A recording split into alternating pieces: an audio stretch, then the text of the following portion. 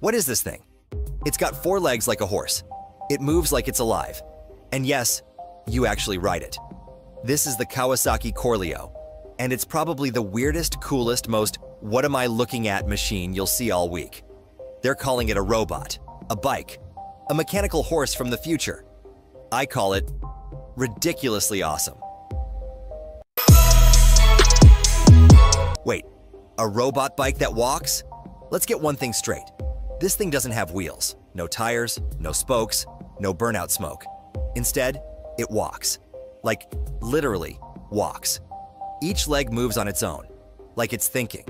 It's got rubber hooves for grip, balance, and control on all kinds of terrain.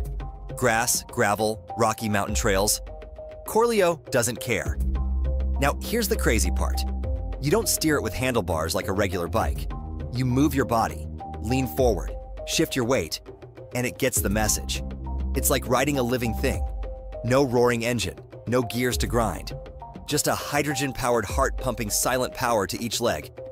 You feel it moving under you, like it knows where you're headed.